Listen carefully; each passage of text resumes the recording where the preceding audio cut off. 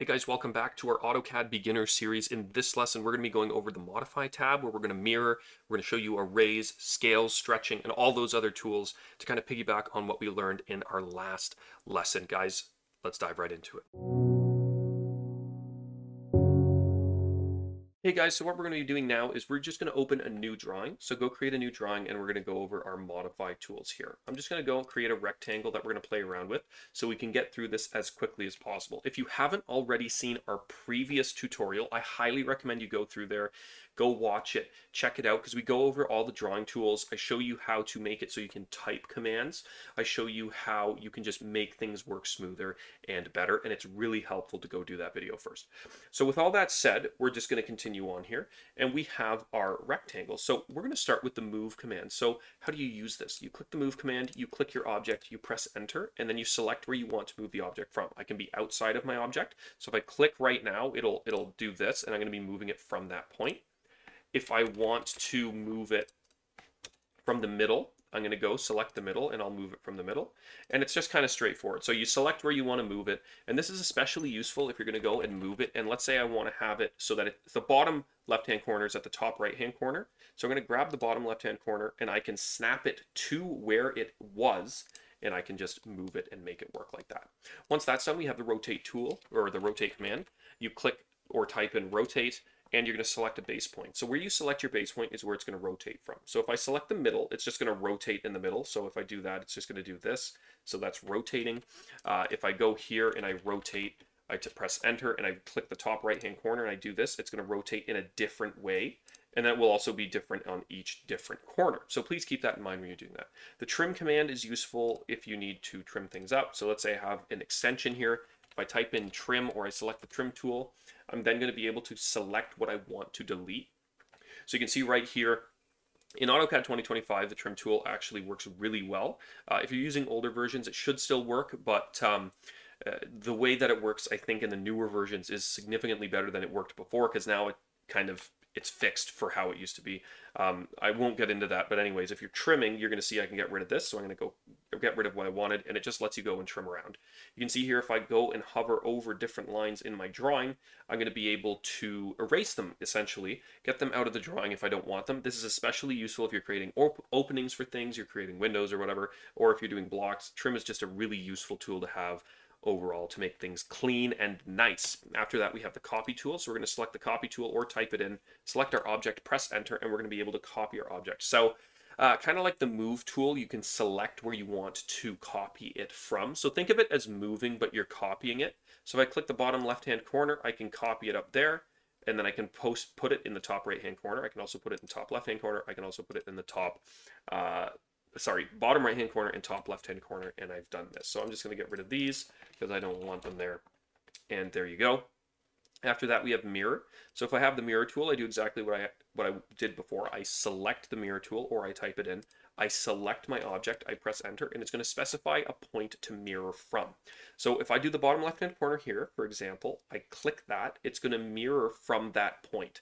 So you can see it mirrored from that point, and I can move it and manipulate it from that point.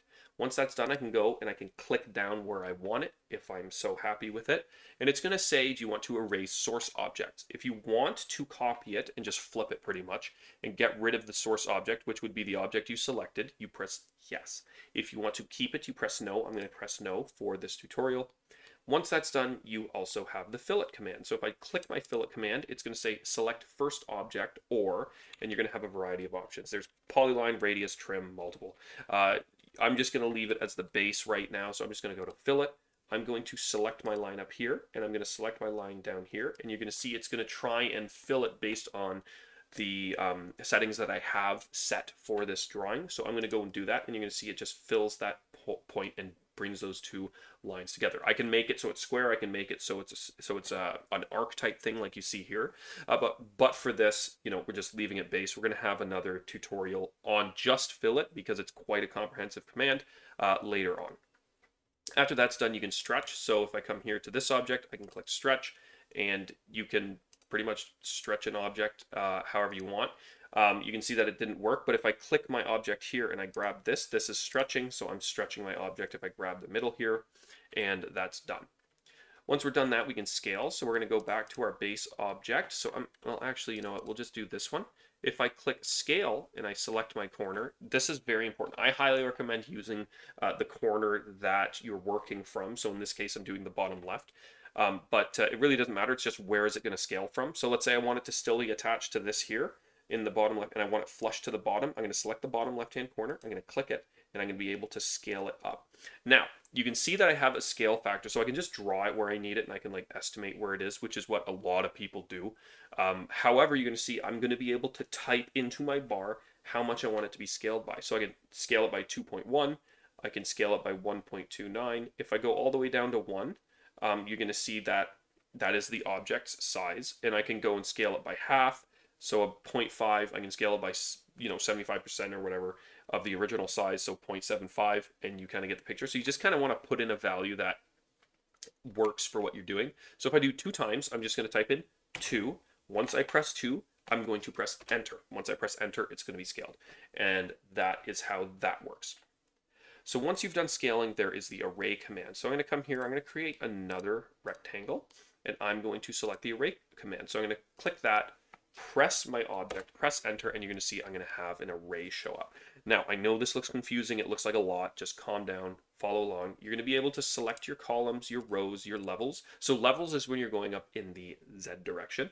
So that would be a 3D space. We're not going to worry about that right now. We're not doing 3D. For rows, I can type in 2 rows. Let's say I want 2 rows, and then I just click off. It's going to get rid of that. Let's say I want 2 columns. No, let's do 6 columns. So I'm going to click that. I'm going to type 6, press enter.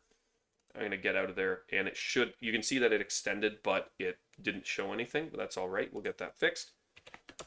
We'll go to 6, and there we go. Now it's fixed, and then let's go back to 3. So then we have 6 across, and we have 3 up. You can also specify the distance. So this is the distance in between, and then there's also the total distance. So it's the total distance. It's a little more complicated than that, but you can also just grab these arrows and extend things. So you don't have to type anything. If you click the top right-hand corner, you can just extend it and pull it, and it'll just automatically adjust your values. And then if you pull this, the farthest arrow one, you're adding columns.